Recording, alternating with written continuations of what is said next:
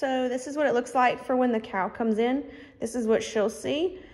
She'll see one of the stanchions open for her to enter as well, but she'll come in from the doors down here.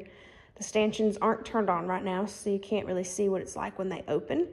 But she'll come in, she'll go into her stanchion, she'll eat her grain while she's in here, and then once she's done, she'll walk back out down this hallway.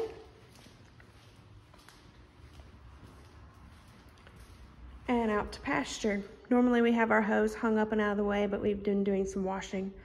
You can see we've got a lot of different things going on here. This is the pit where Farmer John milks. And he'll stand down there to milk the cows on both sides at the same time.